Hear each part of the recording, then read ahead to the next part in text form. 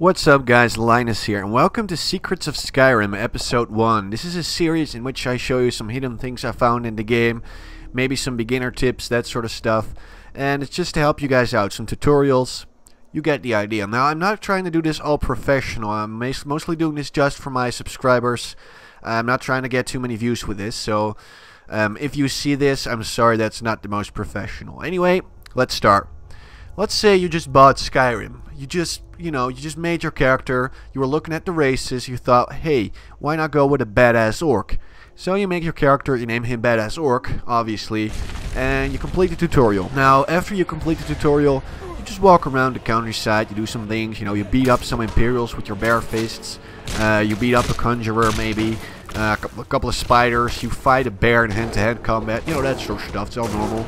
Nothing exceptional there, but you're actually looking for something that packs a bit more, well, punch. So you start looking for a weapon, and what is better to crush some skulls with than a two-handed axe?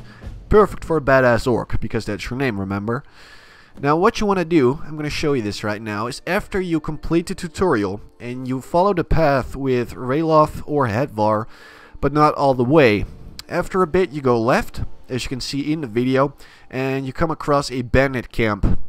Now, you do not want to fight these bandits, maybe you do, but I didn't. Although you can defeat them, there's another skill book right in their camp. But you follow this road, right next to the lake. And after a bit on your left hand side, you'll see a weird looking sort of ritual place. And if you walk up, you'll see a novice conjurer. Now, I suggest just beating him up, killing him.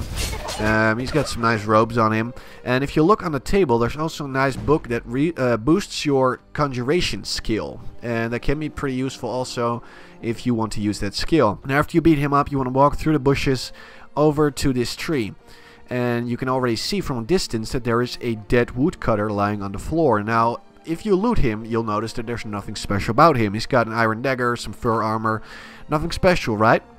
But if you look at the axe that's lying right next to him, you'll notice that it's called the Woodsman's friend.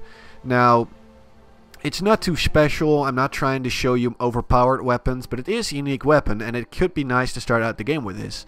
It looks pretty cool. I think it's just an iron two-handed axe, nothing too special, but it's pretty cool that it's named. It's lying right next to that woodcutter. It's pretty special. So, that's how you find it. Now, as you can see, you cannot cut down trees with it. It actually doesn't have any use except for being a weapon.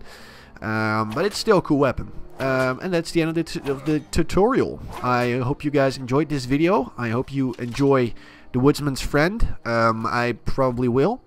After a bit of research, I actually found out that the Woodsman's friend is actually stronger than a normal iron battle axe. As you can see, they look exactly the same. There's no change in appearance at all.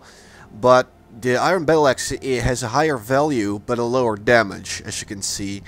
Now, that means that it's worth less money, but it's also stronger. So it actually does make it a pretty good weapon if you just start out.